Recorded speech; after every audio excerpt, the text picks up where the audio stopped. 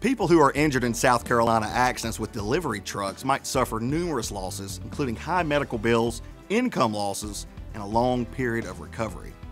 After a collision caused by a delivery truck, you are entitled to pursue compensation for your losses through a personal injury lawsuit. For this video, I'm talking about less than a load trucks, or LTL delivery. So think about your FedEx trucks, UPS, DHL, the post office, USPS, Amazon delivery, trucks like that. Since less than a load drivers make multiple stops each day to deliver packages or pick up freight, they have a greater risk of being involved in motor vehicle accidents.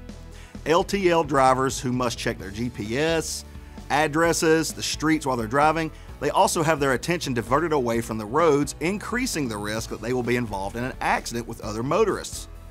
While a driver's attention is distracted away from the road, he or she might fail to see stop traffic in front of them, run stop signs, run red lights.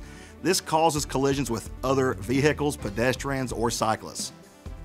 These cases are very different from your run-of-the-mill auto accident, and you need an attorney and a law firm who understands these differences when they represent you.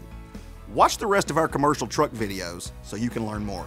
When life gets ugly, justice is lovely, the lovely